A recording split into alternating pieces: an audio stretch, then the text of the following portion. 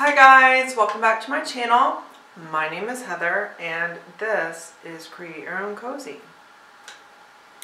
On this week's video, I am going to fix some projects that didn't turn out the way I wanted them to be.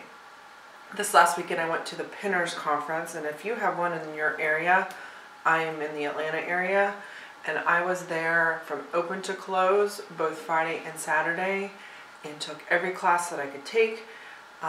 Just overloaded in creativity. I needed to sleep extra on Sunday just to kind of recover from it. But it's just a great way to figure out if painting or macrame, which is not my thing by the way, but now I know. Just to try different types of things. One of the things that was included, I did unlimited classes, and you can pick like a 2-class thing too. I took this class on how to do, they're advertising for the paint and how to do a decoupage with paper.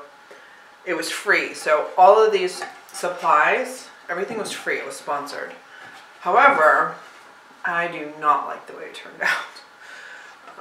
A big square in the middle of a circle. They didn't have any scissors for us.